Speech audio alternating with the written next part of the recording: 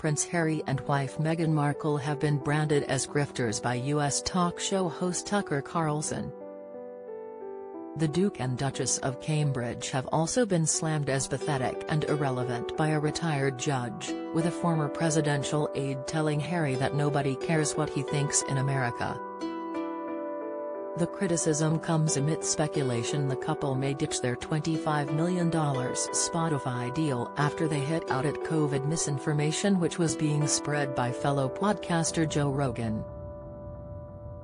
As rumors continue to circulate about their future with Spotify, Fox News talk show host Tucker Carlson hit out at the royal couple as he called Prince Harry brain-dead. The furious host blasted, "That annoying fake Duchess from LA and her brain-dead husband threatened to walk unless Spotify muzzled Joe Rogan. But they're not going anywhere. These two grifters have a $25 million deal with Spotify for essentially no work. So far, we believe they have produced just over 30 minutes of content.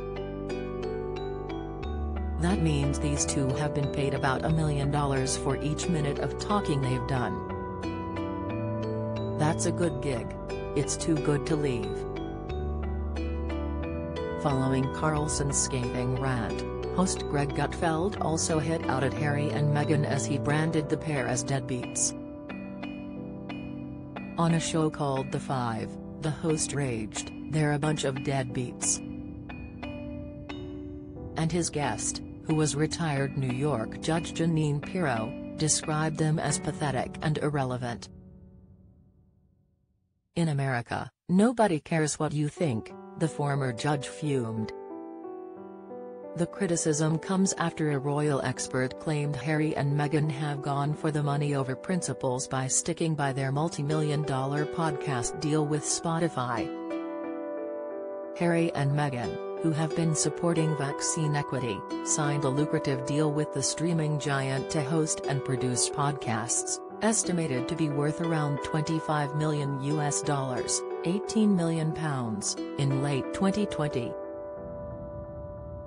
Following the outcry over Rogan, the Duke and Duchess of Sussex expressed concerns to Spotify over the COVID misinformation but said they will continue to work with them.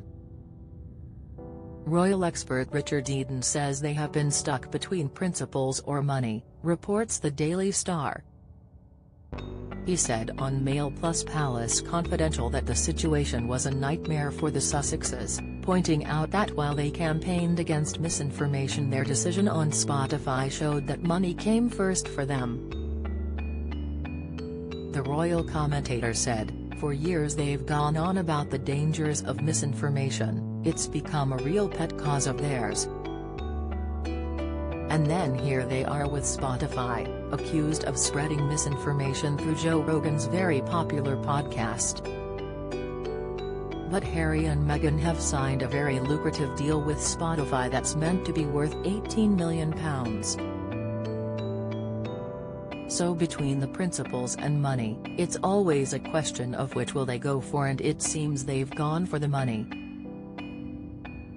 They put out a rather sort of mealy-mouthed statement about the dangers of misinformation, but they've made clear they're sticking with Spotify. So it looks like sort of Joe Rogan's one really.